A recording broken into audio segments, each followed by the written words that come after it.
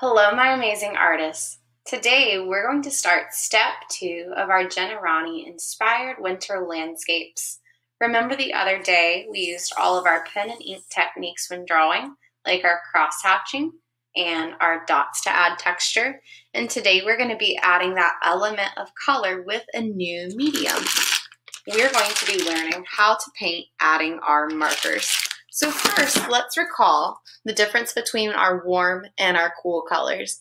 Remember, our warm colors are on one side of the color wheel, and they're colors like our reds, oranges, and yellows.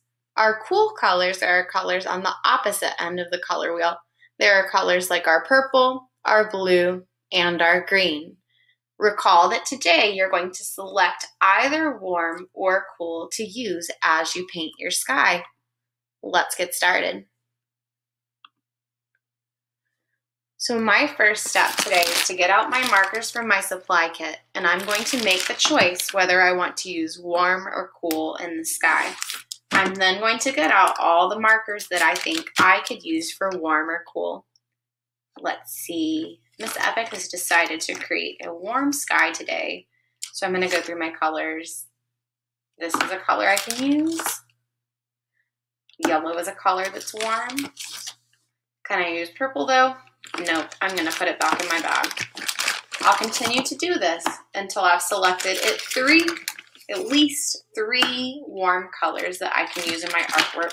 There may be more than 3 in your bag, but that's okay if you do not use them all. I'm going to set my bag to the side, and then I'm going to make sure that I have my paintbrush and my water cup nearby. If you're a friend at home, just use a cup from your kitchen with your family's permission and the paintbrush that's in your supply kit. The first step is to take one of your warm colors and outline your mountains. I think I'm going to start with the red first. So I'm going to open it up, snap that cap on the back, and just create a broad, that means thick, line around the edge of those mountains. But I'm being really careful not to color in my mountains. To create a thick line, I recommend you using the side of your marker instead of the tip. I'm going to keep working down and then very carefully work my way back up. Work my way down and then very carefully work my way back up. I really want to avoid getting that marker on the mountains because remember, we are going to leave them white. We want them to be nice and snowy, just like the land is in Antarctica.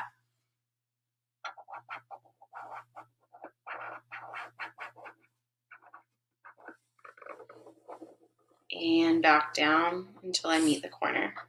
And that is the trickiest line you're going to make today, friends. After that, put your marker away and go ahead and select your next warm color. I recommend when you're switching warm colors that you choose colors that are analogous. Analogous colors are colors that are neighbors on the color wheel that sit right next to each other. Because if you're doing some blending later in your artwork, those analogous colors, like your yellow and orange, will look really neat when paired side by side. All right, I'm going to open up my next color. I'm going to go about 1 inch up. I can measure 1 inch by using the side of my finger to know how far up to go. And then I'm going to follow that first line with the broad side of this marker. And remember that this line can be a little bit more free-flowing. You don't have to be quite as careful because you're not working on the edge of the mountains. I'm going to put it up and choose my next color. Check about 1 inch up. All right. And I'm going to follow that same line that I've been making that follows the shape of my mountains. Go down, go back up, and close it. And then I'm going to select my last color today. Down, back up, down, back up, down, and back up around my moon. And there we have it. I'm going to put all of my markers back in the bag of my supply kit. And then I am ready for my paint. So the reason we're able to paint with marker today is we use Crayola markers, which are washable. Any washable marker, when activated with water, can act like paint. Today you have a round brush in your supply kit because round brushes are the best tool for working with watercolors. And that is the effect that these water-based markers will have. So first, wet your paintbrush. And remember that when we're painting with our paintbrush, we always want to give Patty a good hair day. So we're starting with that tickle. I'm going to tickle around my red to activate the marker. And you're going to notice that it starts to bleed out up to our next color. And see how I'm continuing to tickle really gently. And notice already when it's touching that pink, it's starting to bleed the pink into my red some. I'm going to keep on tickling. And if you ever notice that it's not bleeding anymore, that means your marker's too dry. You need to go and activate it with more water.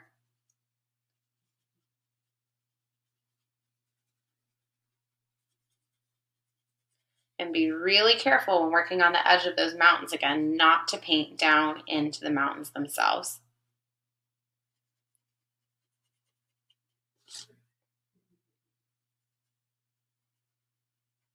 Friends, I also want to remind you that as you're painting with your marker, and now that your paper is wet, you should never ever go back and add that marker to your paper again, because if you add your marker directly to this wet surface, it will mess up your markers.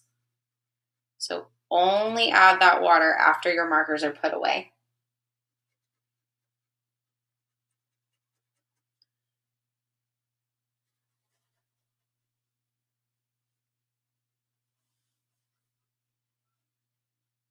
Now I'm going to jump up to above my pink color and blend it into my orange. See what happens here. Continue to use that tickle.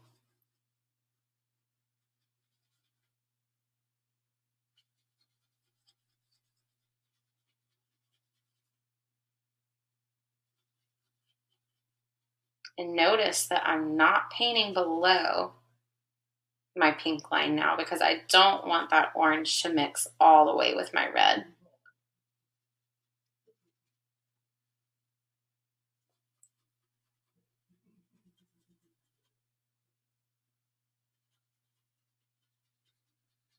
Keep going down.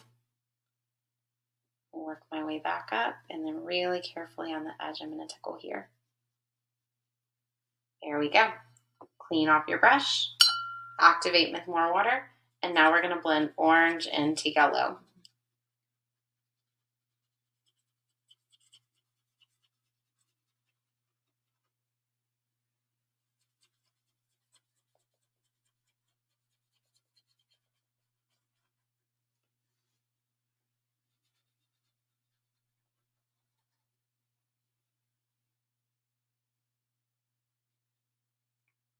And then yellow all the way up to the top of the sky.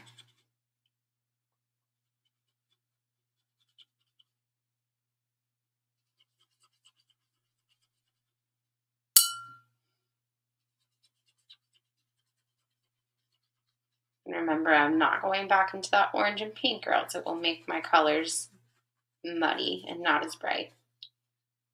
We don't want to overblend those colors that we chose. And there we have our watercolor mixed media sky. I'm going to allow this to dry on the drying rack, and then tomorrow I'm going to add in my final pen and ink technique with marker.